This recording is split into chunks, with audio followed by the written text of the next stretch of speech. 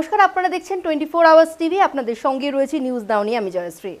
এই অনুষ্ঠানটি নিবেদন করছে Bengal helping hand trust, Bengal group, we meet your career, love laser hair and skin spa salon, completely treatment with salon for ladies, Gariahat ডোভেলেন, Orient Best Solutions Private Limited, Best are smart, we are smarter, Amelia, the taste you love, Calcutta Leather Complex Tanners Associations, we care for the environment. আসছে বিস্তারিত খবরে। বুধবার প্রথম দুর্গাপুজো উদ্বোধন করলেন মুখ্যমন্ত্রী মমতা বন্দ্যোপাধ্যায়। তবে এবছর মণ্ডপে না গিয়ে মুখ্যমন্ত্রী নবান্ন থেকে ভার্চুয়ালের মাধ্যমে উদ্বোধন করেন পুজো। এখনও পুজোর বাকি 7 দিন। প্রশাসন সূত্রে খবর, 14ই অক্টোবর ও আগামীকাল 15ই অক্টোবর বৃহস্পতিবার নবান্ন সভাঘর থেকে বিকেল 4টা থেকে 5টার মধ্যে ভার্চুয়াল মাধ্যমে পশ্চিমবঙ্গের সমস্ত জেলার নির্দিষ্ট কিছু দুর্গাপুজো উদ্বোধন করবেন মুখ্যমন্ত্রী মমতা বন্দ্যোপাধ্যায়। এরপরে কলকাতার কিছু পুজো উদ্বোধন করবেন মুখ্যমন্ত্রী। আগামী 15, 16 এবং 17ই অক্টোবর ভার্চুয়াল মাধ্যমে পুজো উদ্বোধন করবেন তিনি।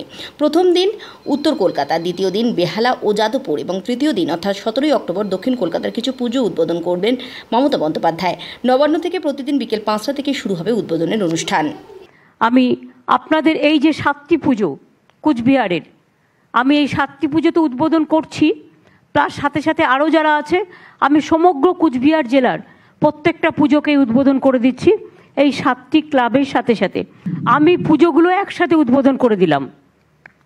7টা ক্লাব তো আছেই কুচবিহারে, প্লাস অন্যান্য কুচবিহারে যারা এখনও রেডি হতে পারেননি, কিন্তু তাদের সব পুজোগুলো একসাথে আমরা রেডি করে উদ্বোধন করে দিলাম। জয় মা দুর্গার জয়। মনে রাখবেন, জাগো দেবী, জাগো দশপ্রহরণধারিণী, অভয়া শক্তি, বলপ্রদায়িনী, তুমি জাগো জাগো মা। অর্থাৎ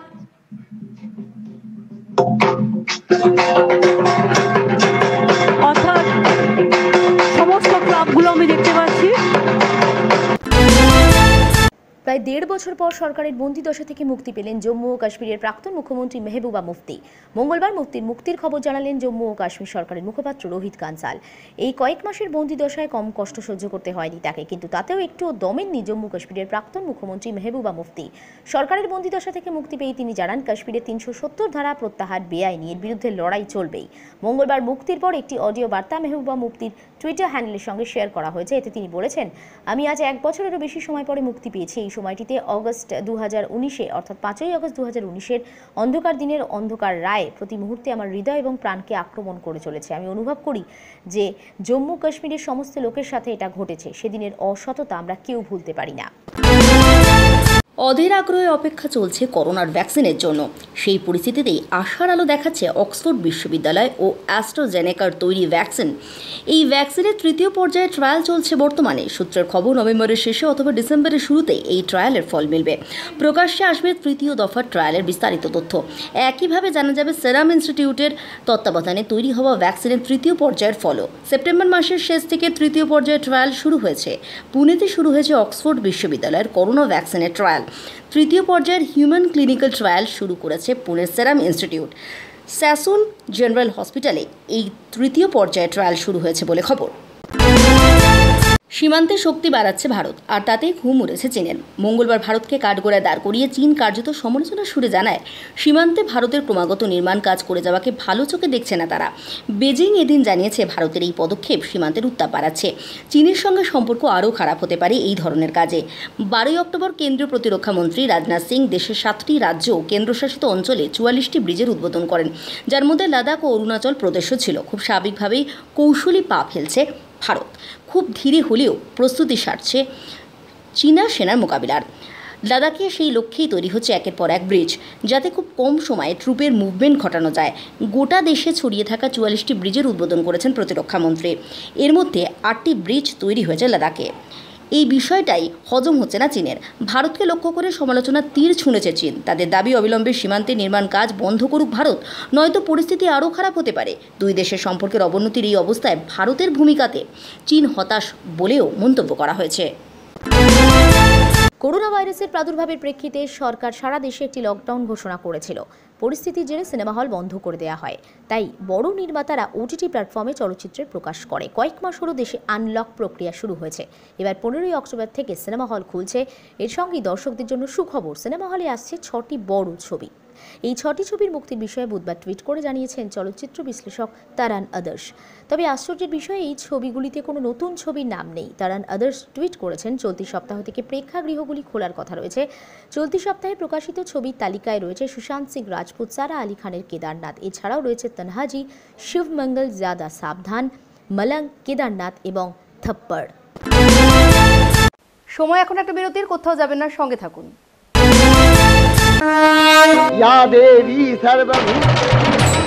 প্রত্যেক বছরের মতো এবছরও 24 আওয়ার্স টিভি আয়োজন করেছে পুজো প্রস্তুতি এবং শারদ সম্মান 2020। এবছর পুজো আয়োজন শুরু হয়ে গেছে। আপনার পুজোকে দর্শকদের সামনে তুলে ধরতে চান? কোন ক্লাব কিভাবে আয়োজন করছে, কোথায় কোন পুজো কমিটি কি থিম করছে? 24 আওয়ার্স টিভি আয়োজন করছে পুজো প্রস্তুতি এবং শারদ সম্মান 2020। সেরা মণ্ডপ, সেরা প্রতিমা, সেরা থিম, কে পাবে সেরা ও সেরার সেরা পুরস্কার? আপনার পুজোকে দর্শকদের সামনে তুলে ধরতে চান? এক্ষুনি ফোন করুন, আর এক্ষুনি ফোন করুন নাম রেজিস্ট্রেশনের জন্য।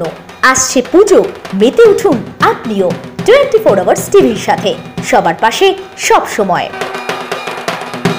দুস্থ মানুষের পাশে বেঙ্গল হেল্পিং হ্যান্ডের ফাউন্ডার শেখ জুলফিকার আলী। যখন মানুষের প্রয়োজন হয়েছে, পাশে দাঁড়িয়েছেন বেঙ্গল হেল্পিং হ্যান্ড ট্রাস্টের ফাউন্ডার শেখ জুলফিকার আলী। এলো এলো পুজো এলো, উমা এলো বাপের ঘরে। নতুন জামা, নতুন কাপড় আর সঙ্গে সাজগোজ নিয়ে গড়িয়াহাটের লা বেলেজা hair and skin spa Cello. মহা উৎসবে আপনার রূপচর্চার যত্ন নেবে লা বেলেজা hair and skin spa Cello. সারা বছরের অপেক্ষার পর এবার একটু স্বস্তির পালা। আসুন এই পুজোতে আবার সাজিয়ে তুলুন নিজেকে আমাদের যত্নে। গড়িয়াহাটের লা বেলেজা hair and skin spa Cello. পুজোর বিশেষ ডিসকাউন্ট পেতে আগেই নাম বুকিং করুন। সব ধরনের সাবধানতা বজায় রেখে আমরা আপনার যত্ন নিয়ে থাকি। দেরি না করে এক্ষুনি ফোন করুন। নিজেকে অপরূপা করে তুলুন আপনিও লা বেলেজা হেয়ার অ্যান্ড স্কিন স্পা সেলোর সঙ্গে। প্রি পূজা অফারে পাচ্ছেন hair smoothing flat with hair spa, gate hair cut. Offer price মাত্র 2999 টাকা। Hair straightening, hair spa, hair cut, offer price 2999 টাকা। রিবাউন্ডিং, হেয়ার স্পা, হেয়ার কাট মাত্র 2999 টাকা। Organic keratin treatment, hair wash, face D-tan, offer price 2999 টাকা। Hair colour offer price 1999 টাকা। নিজেকে instant glow facial, pedicure, ম্যানিকিউরের মাধ্যমে অপরূপা করে তুলুন। অফার প্রাইস 799 টাকা। ওয়্যাক্সিং অফার প্রাইস 999 টাকা। থ্রেডিং অফার প্রাইস 499 টাকা। Hair cut, hair oil massage, hair shampoo এবং কন্ডিশনার মাত্র 599 টাকায় পেয়ে যাচ্ছেন। সঙ্গে waving hair colour highlighting offer price মাত্র 1999 টাকায়। প্রি পূজা অফারে পাচ্ছেন হেয়ার স্পা অফার প্রাইস মাত্র 1499 টাকা। ওয়্যাক্সিং অফার প্রাইস 1299 টাকা। পলিশিং অফার প্রাইস 1199 টাকা। Face D-tan, shampoo, hair spa, hair cut মাত্র 999 টাকা।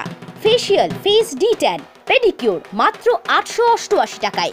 দেরি না করে আজই আসুন লা বেলেজা hair and skin spa Cello. পুজোর আগে সেজে উঠুন আপনিও। ফিরলাম বিরতির পর, আসবো পরবর্তী খবরে। করোনা সংক্রমণের শুরু থেকেই অন্যান্য দেশের তুলনায় ভারতে মৃত্যুহার কম বলে দাবি করে আসছে কেন্দ্রীয় সরকার। পরিসংখ্যান বলছে মৃত্যুহার কম হলেও মৃতের সংখ্যাটা কিন্তু মোটেই কম নয়। ইতিমধ্যেই করোনা সংক্রমণে দেশের মৃত্যুর সংখ্যা 1,10,000 ছাড়িয়েছে। পাশাপাশি সংক্রমিতের হার বেড়েই চলেছে। বুধবার সকালে স্বাস্থ্য ও পরিবার কল্যাণ মন্ত্রকের দেয়া পরিসংখ্যান বলছে গত 24 ঘন্টায় দেশে 63,509 জন আক্রান্ত। ফলে দেশে মোট করোনা আক্রান্তের সংখ্যা বেড়ে 72,39,390। অন্যদিকে গত 24 ঘন্টায় দেশে মৃত্যু 730 জনের। ফলে দেশে মোট মৃতের সংখ্যা 1,10,886। করোনার মধ্যেও স্বস্তির খবর, দেশে গত 24 ঘন্টায় 74,000 মানুষ সুস্থ হয়েছেন। সব মিলিয়ে বর্তমানে দেশে মৃত্যু হার বিশ্বের মধ্যে সর্বনিম্ন, সুস্থতার হার সর্বোচ্চ। পুজো বাকি আর কটা দিন। বাঙালির শ্রেষ্ঠ উৎসব দুর্গাপুজো। নবান্নে ভার্চুয়ালে উত্তরবঙ্গের বেশ কয়েকটি পুজো উদ্বোধন করেছেন মুখ্যমন্ত্রী। এই প্রথম জেলার পুজো উদ্বোধন করতে দেখা গিয়েছে তাকে। পাশাপাশি বুধবার উত্তর কলকাতা ঐতিহ্যবাহী আহিরিতলা সার্বজনীন পুজো উদ্বোধন করেছেন মুখ্যমন্ত্রী। যদিও উদ্যোক্তারা জানিয়েছেন করোনা আবহে স্বাস্থ্যবিধি মেনে আহিরিতলা সার্বজনীন দুর্গাপুজো করা হবে। 2019 সালের অগস্ট মাসে প্রাক্তন বিজেপি নেতা ও বাজপেয়ী মন্ত্রিসভা সদস্য স্বামী চিন্ময়ানন্দের বিরুদ্ধে সোশ্যাল মিডিয়ায় ভিডিও পোস্ট করে ধর্ষণের অভিযোগ এনেছিলেন উত্তরপ্রদেশের শাহজাহানপুরের আইনের ছাত্রী। কিন্তু অভিযোগের এক বছরের মাথায় মঙ্গলবার এলাহাবাদ হাইকোর্টের নির্দেশে গঠিত লখনৌয়ের বিশেষ আদালতে স্বামী চিন্ময়ানন্দের বিরুদ্ধে ধর্ষণের মামলার শুনানিতে অভিযোগ প্রত্যাহার করলেন যুবতী। নিজের অবস্থান থেকে 180 ডিগ্রি সরে গিয়ে যুবতী জানান তার কোনো অভিযোগ নেই। একথা শুনে সরকারি আইনজীবীরা তার উপর মিথ্যে মামলা করার জেরে আদালতের কাছে যুবতীর বিরুদ্ধে ভারতীয় দণ্ডবিধি 340 ধারায় মামলার আবেদন জানিয়েছেন। এই ঘটনাকে ঘিরে প্রবল চাঞ্চল্য উত্তরপ্রদেশের রাজ্য রাজনীতিতে। প্রবল চাপের মুখে নথি স্বীকার করে এই পদক্ষেপ নিতে বাধ্য হয়েছে ওই যুবতী, এমনটাও অভিযোগ তুলছে বিরোধীরা। ধীরে ধীরে আগের চেহারায় ফিরছে দমদম বিমানবন্দর। দমদম বিমানবন্দরে একদিনে যাত্রী সংখ্যা 33,000-এর সীমা পার করল। আনলক পর্বে একদিনে এই বিশাল সংখ্যক যাত্রী ওঠানামা এর আগে হয়নি। এখনো পর্যন্ত ট্রেন চলাচল বন্ধ থাকায় বিমান পরিষেবাতে নির্ভর যাত্রীরা।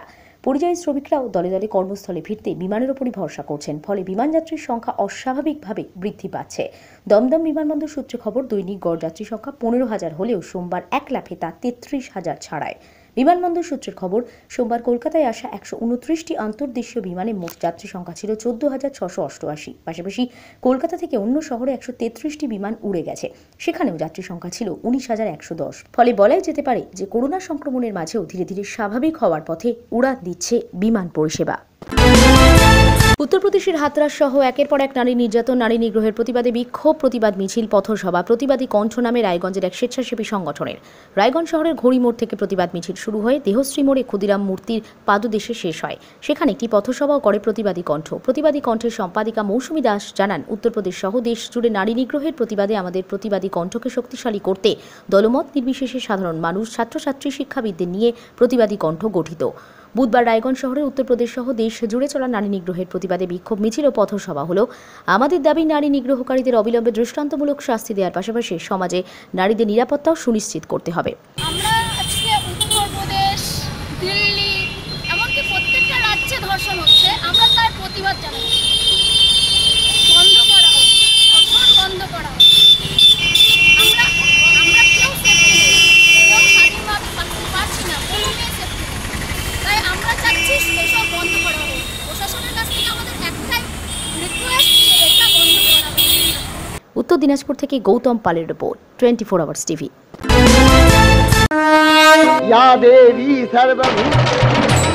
প্রত্যেক বছরের মতো এবছরও 24 আওয়ার্স টিভি আয়োজন করেছে পুজো প্রস্তুতি এবং শারদ সম্মান 2020।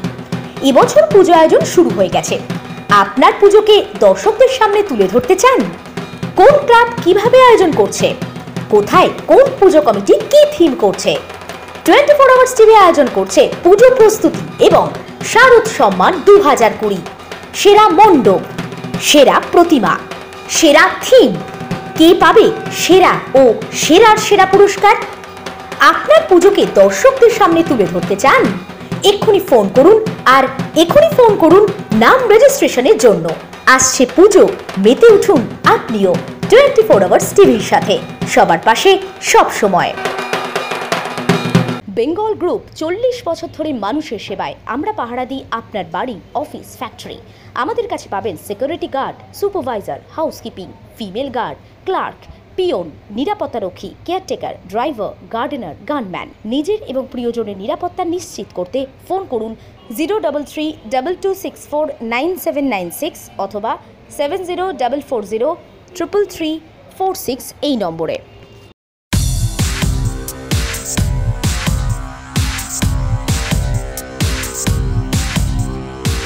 One of the leading hubs of manufacturing leather and finished goods in the world is Calcutta Leather Complex. Calcutta Leather Complex is Asia's largest leather complex. Look no further. Come to Calcutta Leather Complex.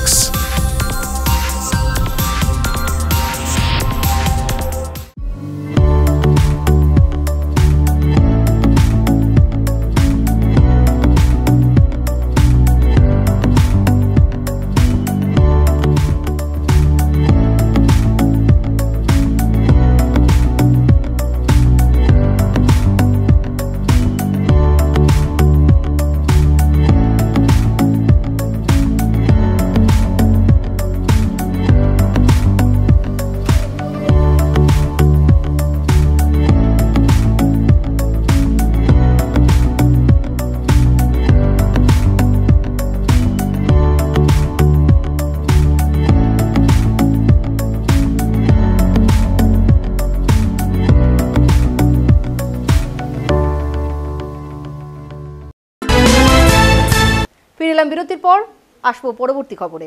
Asansol বাস চালক ও খালাসিদের পুজোর বোনাসের দাবিতে আসানসোলের city bus স্ট্যান্ডে মালিকপক্ষের বিরুদ্ধে INTTUC শ্রমিক সংগঠনের পক্ষ থেকে বিক্ষোভ প্রদর্শন। বুধবার সকালে তৃণমূলের শ্রমিক সংগঠনের পক্ষ থেকে রাজু ওয়ালিয়ার নেতৃত্বে প্রায় 400 বাস কর্মচারী বিক্ষোভে সামিল হন। রাজ্য সরকারের পক্ষ থেকে সমস্ত শ্রমিকদের বোনাস দেওয়ার নির্দেশ থাকলেও এখনো পর্যন্ত মালিকপক্ষ এই বিষয়ে সাড়া দেয়নি। তাই আগামী 24 ঘন্টার মধ্যে বাস শ্রমিকদের বোনাস দেওয়ার বিষয়ে মালিকপক্ষ থেকে সদর্থক ভূমিকা গ্রহণ না করলে লাগাতার ধর্ণা হবে, এমনটাই বলা হচ্ছে।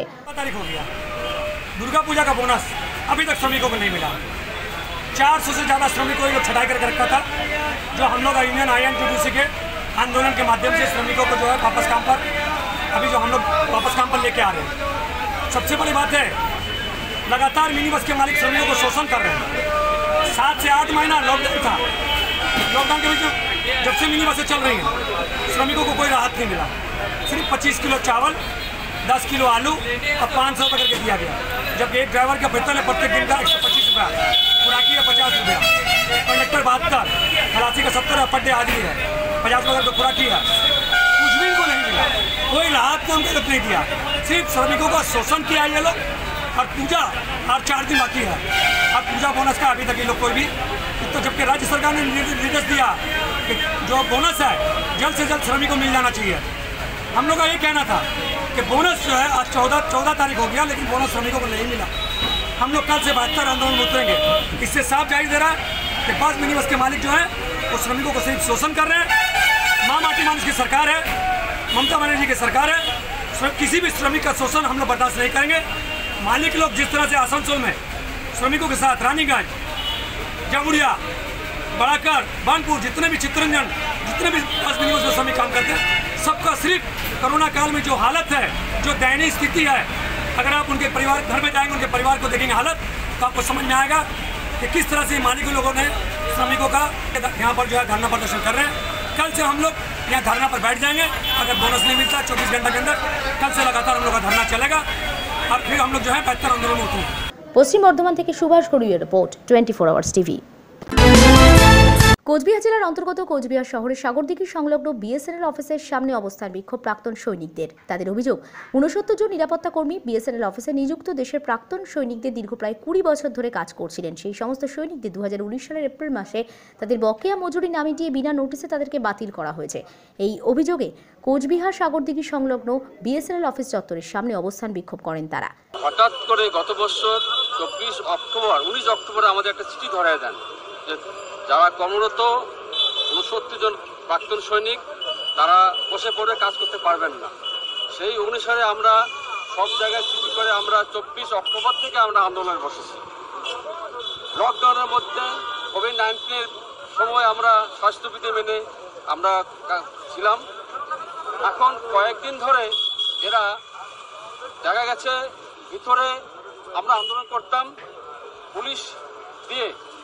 পুলিশের বল প্রয়োগ করে আমাদের ভিতর থেকে বাইর করে দেওয়া হয়েছিল এবং বহিরাগত গুন্ডা নিয়ে এসে আমাদের প্রাক্তন সৈনিকের উপর হাত উঠেছিল।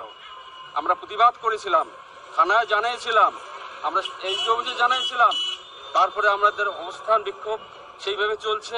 কোচবিহার থেকে সুখেন্দু গোপ সরকারের রিপোর্ট, 24 আওয়ার্স টিভি। বিশ্বজুড়ে থাবা বসিয়েছে মারণ ভাইরাস করোনা। এই করোনা সংক্রমণ মোকাবিলায় সরকারিভাবে দীর্ঘ লকডাউনের জেরে কার্যত মুখ থুবড়ে গ্রামীণ হাওড়া উলুবেড়িয়ার কুটির শিল্প হিসেবে পরিচিত পটচুলা শিল্প।